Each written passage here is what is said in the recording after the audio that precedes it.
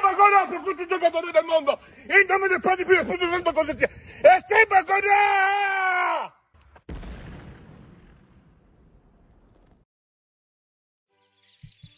Hey guys, welcome to the channel and thank you for watching. Chelsea need to play one more game in this preseason and then we're gonna be back in UK and get ready for the game against Liverpool. I've already made my predictions for the game tomorrow or Thursday depending on your location, so please have a look and let me know what you think about my match preview and predictions, and let's have fun. The link is gonna be in the description down below.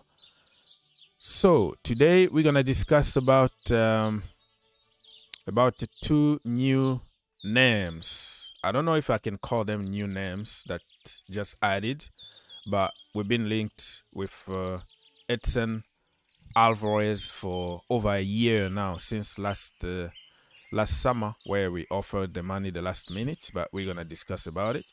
And now there's a name that's been trending this morning, and it's Tyler Adams, my brother from the US. And I will tell you what I think about the two links, because you all know that I am not part of all or nothing documentary, because at Chelsea Football Club our mind is already set into certain players. You know, it's all or nothing. Pay whatever it takes to get that player. You know, break the bank when it comes to certain players from certain countries with certain passport or certain cool names. And then we don't expand our knowledge. We don't really care about anything else around. We don't have a plan B, plan C. It's all or nothing. Go for Fofana. I don't care about his injury record. I don't care that he didn't play for the entire season with a broken leg. He's French. He's from such and such. Blah, blah, blah, blah. We make theories and then we broke the bank. And what is happening today? So that is just an example of Chelsea fans don't think outside the box. We just, you know, look at one direction and one direction only. So I'm on social media, don't forget, Green Turf, and I also made a short video to present to you the stadium that Chelsea are going to play on Wednesday. Yeah, because in my preview video I said Tuesday, but you understand jet lag, the time difference, time zone. So I said correctly the date, but somehow I say the game is going to be on Tuesday. And people will remember just what you said Tuesday instead of checking on the date in your location. Anyways, my people, let's do it.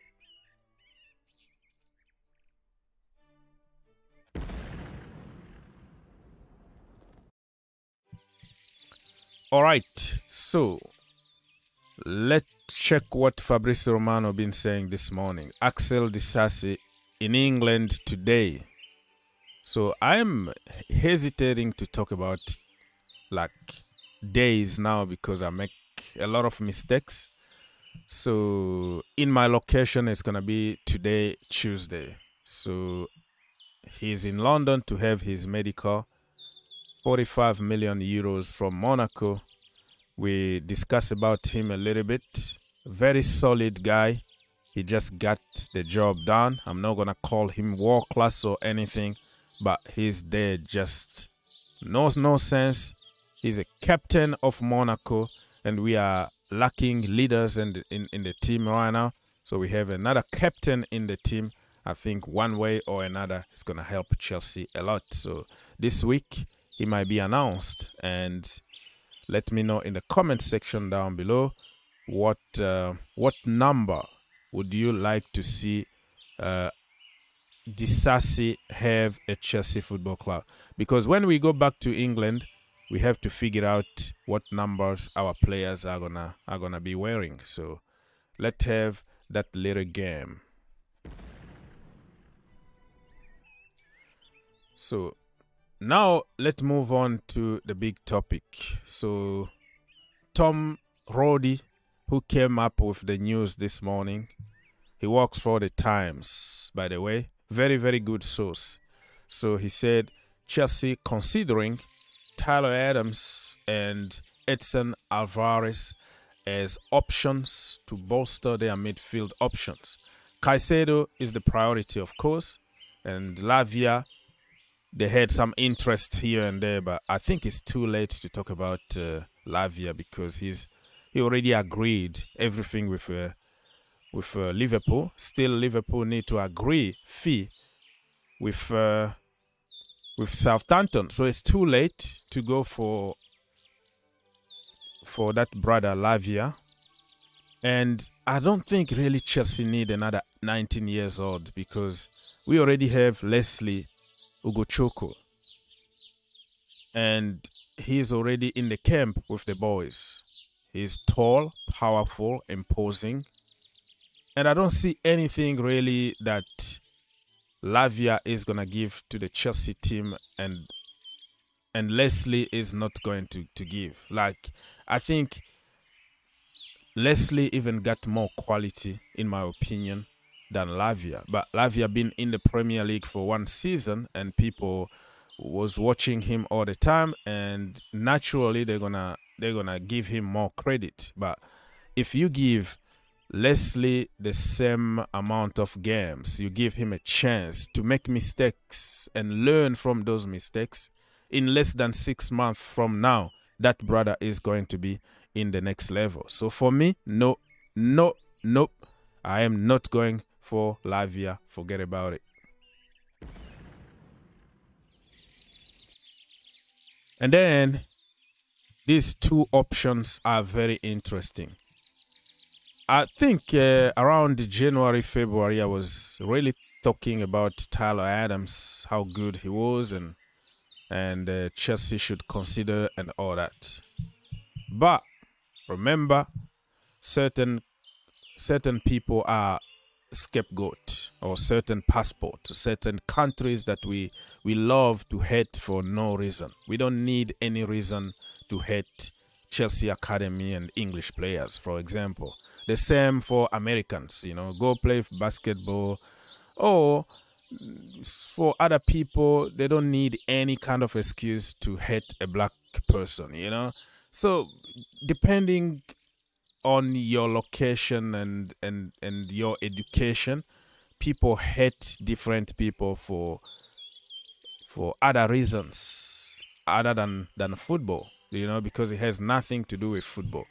Let me just give you an example. Like when Christian Pulisic was at Chelsea Football Club, he was scapegoated all the time. Even if he's having a laugh with his brothers, it's going to be his fault that Chelsea lost the game. Remember this game here against Leeds United, against Tyler Adams. Surprise! And we completely got destroyed 3-0.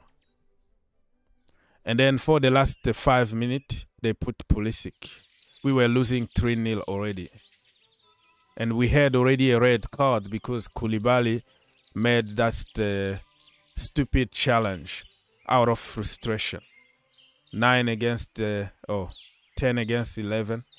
And we're losing 3-0. And what happened at the end? Because Pulisic came on for 5 minutes, he was the problem. Why are you smiling? Why are you laughing? It was trending on social media. Thomas Tuchel, after that, Ampadu actually was on the bench that day. Billy Gilmour was on the bench, and they asked him about the midfield, how the midfield got torn apart. And he said, that's what we got. We don't have any midfielder. But you have Billy Gilmour, and you have also Ethan Ampadu, who are very, very good midfielders. You refuse to play them, and you complained about the midfielders.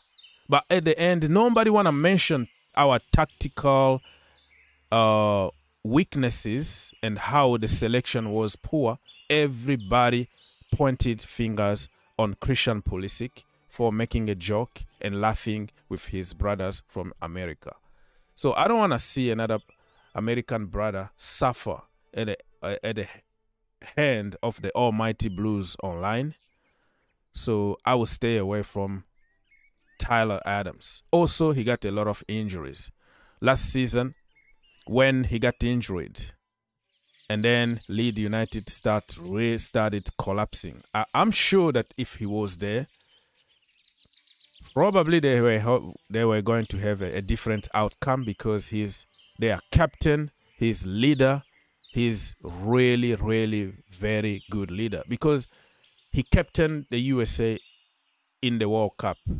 So this guy is tough and very good, but because of discrimination, because of injuries, I am not going to buy him for Chelsea Football Club. Okay, so let's move on very quickly to my second point, which is Alvarez, Edson Alvarez. Remember, last summer Chelsea offered 50 million the last minute to get this brother.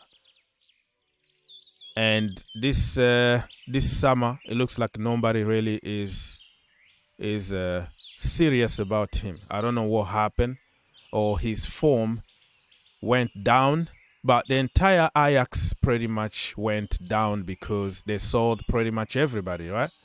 So the entire team is going to look bad, and the individuals are going to look bad.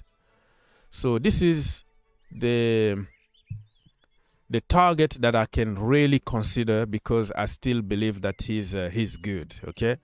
He's tall, he's powerful, he's commanding, he's from Mexico, so you have that energy of, you know, wrestler energy, powerful, you know, so he can fight. So I'm okay with Edson, but not with Tyler. And I feel sorry also for Edson because he was going to be at Chelsea right now, and now he's been linked with teams like in the mid-table.